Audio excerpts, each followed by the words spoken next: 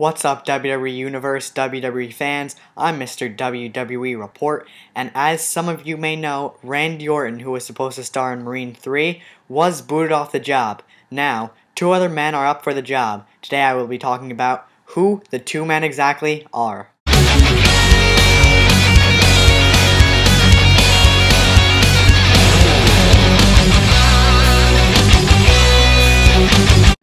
Randy Orton, who was supposed to star in Marine 3 to continue the WWE Marine series, John Cena, who starred in Marine 1, and Ted DiBiase Jr., who starred in Marine 2.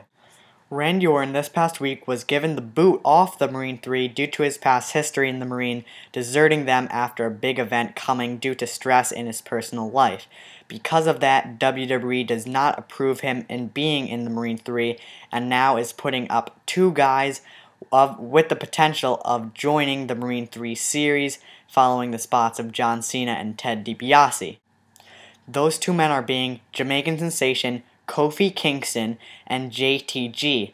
JTG, who hasn't been seen in the WWE, has been given a major shot by the WWE to become a big star and take place in the Marine.